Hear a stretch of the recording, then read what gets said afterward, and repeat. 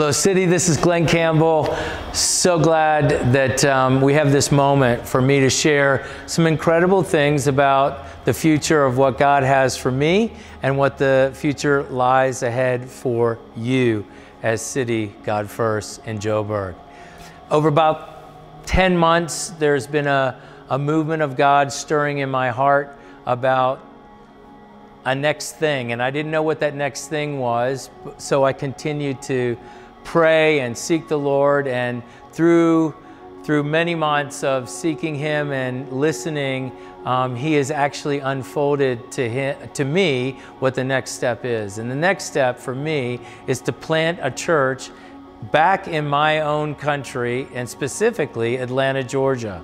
And the exciting part of that is that is taking me full circle with people that I started pouring into 28 years ago, have now raised up, and they're excited about starting a church for their kids who are now teenagers in high school. So it's a bittersweet thing for me and for my wife, Marianne, to one, excited to go back, excited to start something, but it's very, very mixed emotions, and sad to say that we are going, in this season in Joburg is now coming to an end. But the future is so incredibly bright for this church because it's so healthy, and the fruit of Simple Church, 3 environments, 5 steps, is flourishing.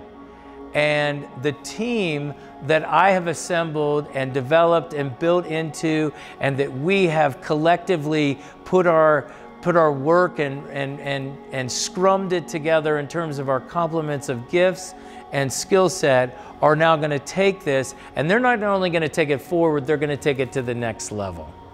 They are not going to do anything different. They're going to still do this model of church, keep that framework, but they're going to take it to the next level. And through a process of about a month and a half of men giving us their vision inside the church, 4 men who have been partnering with me, all very capable, all can lead a church and one day will lead their own churches, are collectively going to be leading this church. We were looking for the one gold nugget, but also but we saw that God was showing us that it wasn't just about one person, it was about the team.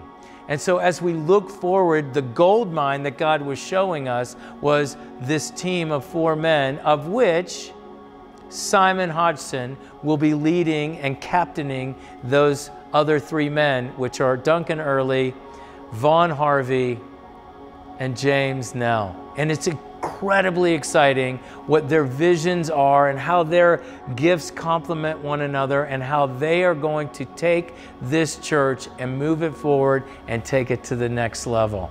So what's my role going forward in City? Well, my role going forward in City is actually more in a form of being a consultant. You know, a consultant is somebody that you call and ask. A consultant does not knock on the door and invite himself in. So I'm going to be available as a fatherly mentor and consultant to any one of those 4 guys when they need, not only here now, but also when we go back.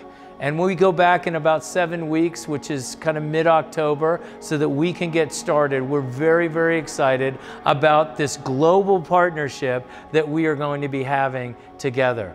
When I share with people in Atlanta, Georgia, that our church in Johannesburg, South Africa, is helping to start this church in prayer and finances and resources, they went crazy. And why did they go crazy? Because they went, oh my goodness, Africa is planning a church here in America.